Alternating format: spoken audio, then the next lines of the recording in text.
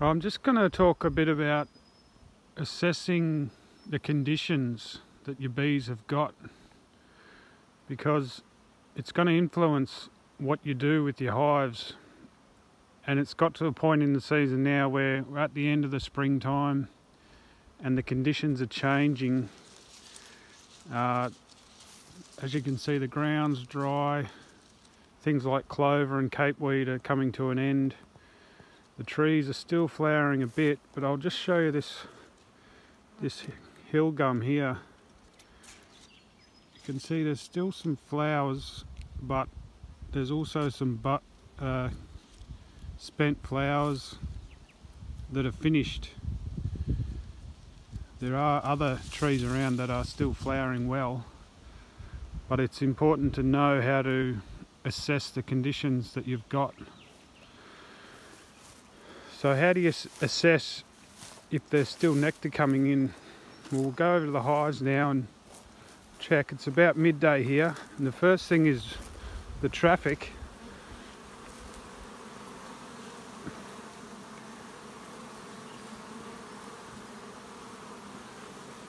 So there's a lot of traffic coming in and out, so that's a positive sign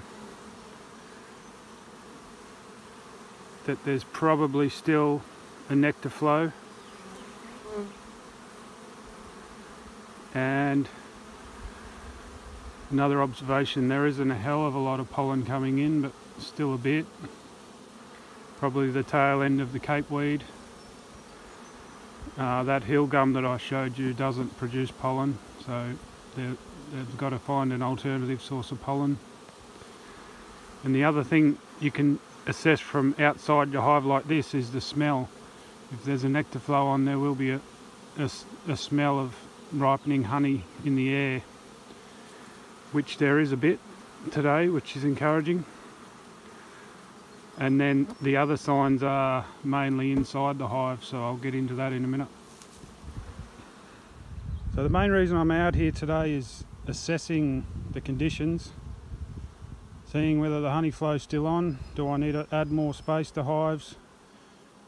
Do I need to keep adding room in the brood chamber, relieving congestion, or not?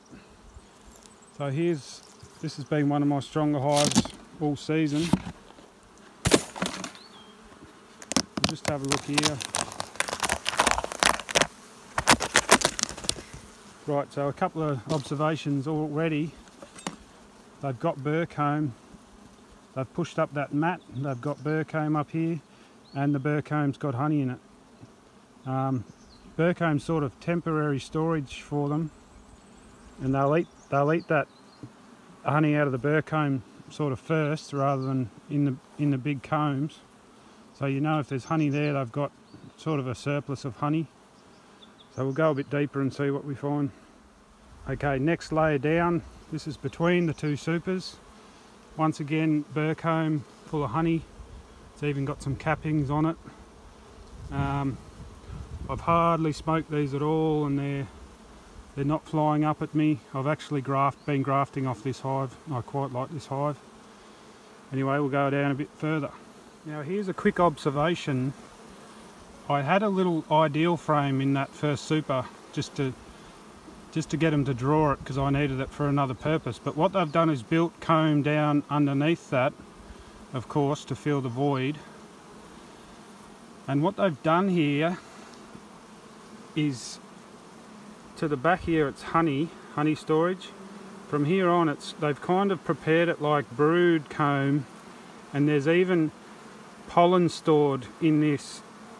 So they're bringing up pollen from under the excluder into the honey super and storing it, which to me suggests congestion down below, and potentially they need more space.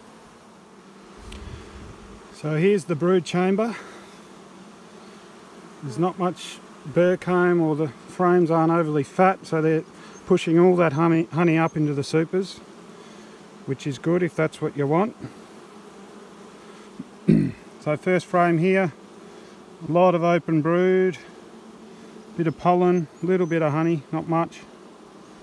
But yeah, that's all open brood.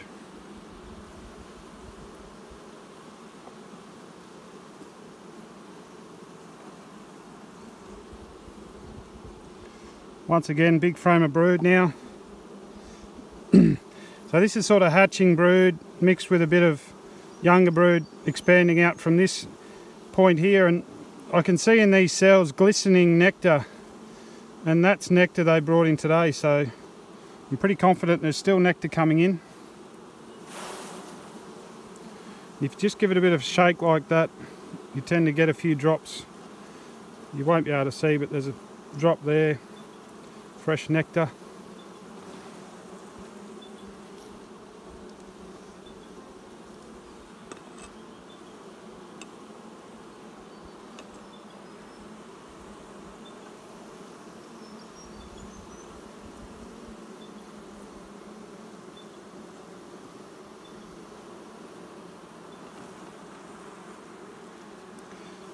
Capped brood. Nice bit of fresh pollen there. I should mention we've had a cold week of weather, so these bees wouldn't have been flying much, so they're really flying hard today to make up the feed they've been eating the last 3 days. But yeah, that's all just hatched out in the last couple of days, and it's all relaid. Fresh eggs.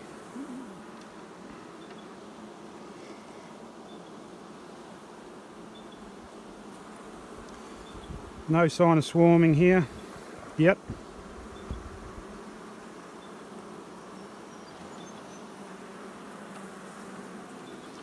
Right, big frame of capped brood.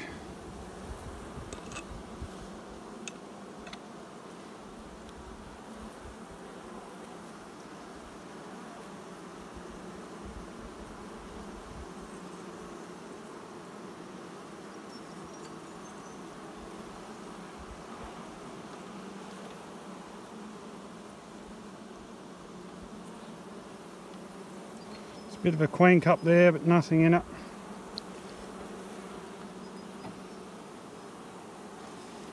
Really nice frame of brood.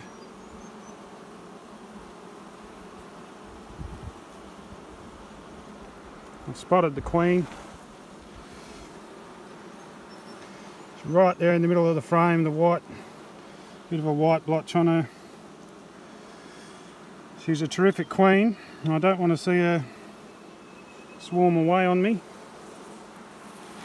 so I think it's appropriate to add a bit of foundation to the brood nest, 2 frames, and then give them another box because they really are pretty congested.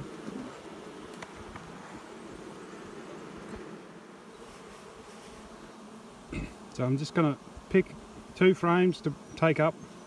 I've already got that one leaning down the side, I may as well use that one.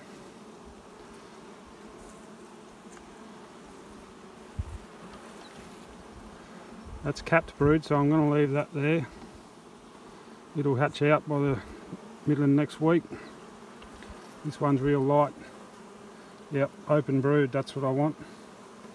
I'll take that one up.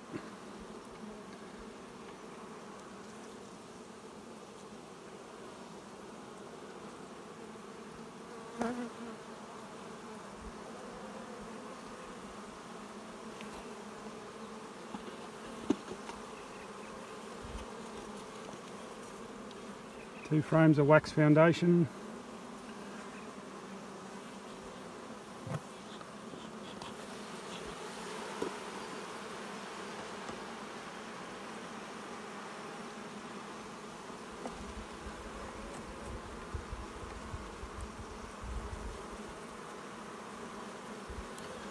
Put one in position number 3.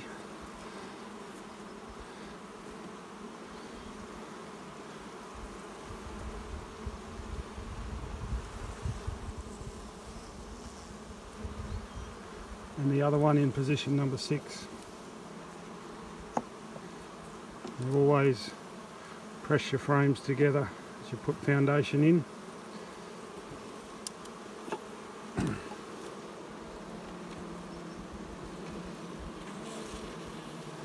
So there's a brand new box, looks a bit stark to begin with.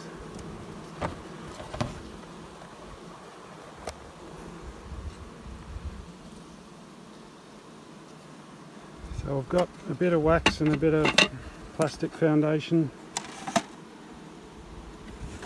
What am I going to do here?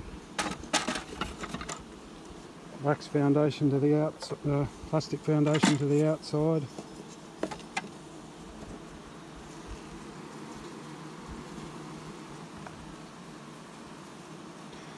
No, hang on, I didn't put the excluder on. So there's the new box I've added there. I've got the 2 combs from the brood box separated by 2 frames of wax foundation. They'll get in there and start working them straight away. The idea of bringing up open brood is it draws up some of those nurse bees out of the brood nest and relieves the congestion down there. And then I've just got wax foundation, plastic foundation on the outsides just to fill in the space. It's probably not ideal adding so much foundation to a hive, but that's what I'm dealing with at the moment, and hopefully they do some work on it. And one thing I wanted to mention is this year I've really tried to focus more on managing the top end of my operation, as in manage your good hives and give them what they need. I watch a bit of YouTube beekeeping, and a lot of guys spend all their time trying to diagnose all these weak hives and fiddling around with weak hives. Well, don't ignore your big hives. And look what I've done here. I've built all that comb in under the mat, and to me that's, you know, that's a missed opportunity. That could have been, potentially that could have been a box of honey. Like when they're scrambling for space so much and they've done all this work and all it is burr comb, like this hive should have had another box on it, but can't do much about it now except add another box.